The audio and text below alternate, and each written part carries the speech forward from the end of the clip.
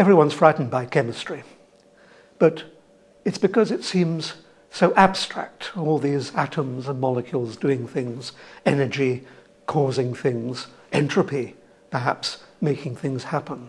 But suppose you could visualize what happens when atoms go about their daily lives.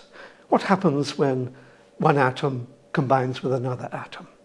This is the stuff of reactions.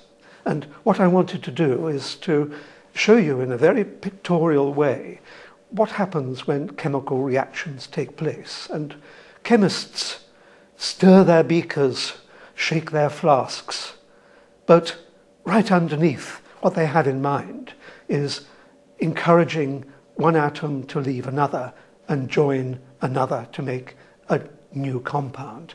A compound that perhaps hasn't ever existed before in the whole universe.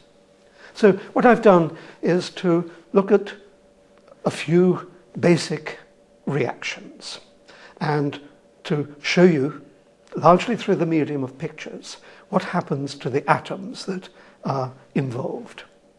Those, if you like, are the basic tools of chemistry.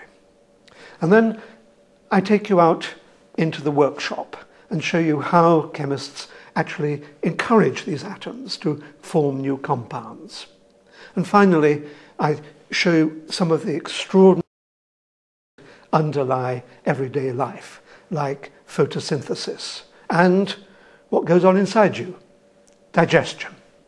I hope that if you look at this book and leaf through it, you'll understand what chemists do and get a much deeper enjoyment about looking at one type of matter changing into another.